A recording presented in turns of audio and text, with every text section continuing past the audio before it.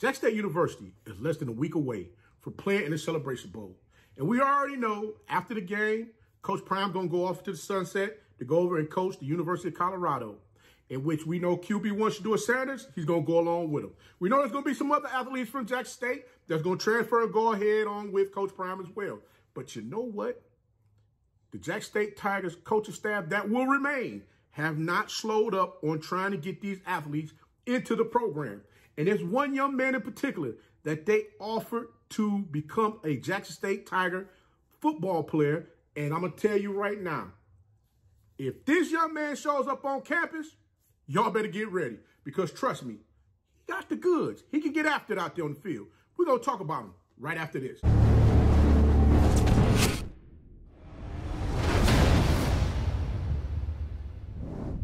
You know it's your favorite coach back at it again. 10 toes down, about to tell you how it all went down. This is Tomorrow Leader Sports Network with your host, Coach Walker. If you're new to the channel, please like, share, subscribe. Hit that notification bell so you get all upcoming videos. For all my leaders out there, welcome back. Y'all know the drill. Y'all know the routine. If you haven't done so already, please like, comment, and share these videos. Tap in a friend or two. Tell them to come on in. It's nothing but positive vibes. We just having a good time talking about HBCU sports. And don't forget, you can follow us on all social media platforms. The links are listed down below in the description. And for all of you that already subscribed, don't forget to hit that post notification bell, because guess what? That means you'll get all of the videos as I drop them. You're going to get them right on time so you can check them out and see what's going down. But guys, we're going to go ahead and jump on in this thing, get straight to it. Because I know you're like, Coach, what you got going on over there, man? You excited over there, brother. What's happening with you? I'm going to tell you this. We've seen several players from the two-time SWAC Jack State Tigers football team decided they want to take their challenge and go jump into the transfer portal, which is understood because some of them, they were there because Coach Prime was coaching the team. And now that he's ready to make their move, they're like, man, you know what? Things ain't going to be quite the same as they once were. But you know what? Sometimes you got to be willing to roll the dice on your talent and understand exactly what's going on. And take a look around the room to see who's all still standing once the smoke clears. Because you got to understand this. Jackson State ain't done recruiting. They still out there on the trail getting these athletes, making them offers, letting them know, hey, listen, we want you here to be a part of this program, man. So guess what? If you decide you want to go and they put something together that's steaming, y'all going to be mad as all outdoors, boy, because you'll be like, man, I was a part of that and I left. What in the world was I thinking? But you know, it always starts with who's going to be your signal call out there on the field. And you already know Jack State got to have them a quarterback out there that can do that thing, right? So if you're not going to get out there and get them quarterbacks to come in the house to see who's going to compete for that #1 spot, man, you got to be crazy. And I'm going to tell you this young man that got an offer to become a part of the Jack State Tigers football program, look here, this young man is homegrown. He's from the state of Mississippi. Matter of fact, let me tell you, I'm going to drop a little something on you right quick. This young man played high school football at Madison Ridgeland Academy in Madison, Mississippi. Y'all know who I'm talking about, don't you? No? Oh, y'all don't know who I'm talking about. Oh, wait, hold on. Let me give you a little something else. I know y'all probably, oh, Coach, here you go again. Here you go again, Coach, with this stuff. No, hear me out. Now, hear me out. This young man that I'm talking about led MRA to a state championship while throwing for 3,545 yards, 37 touchdowns, 5 interceptions, while leading MRA to a 12-2 record in a MAIS Class 6A state championship.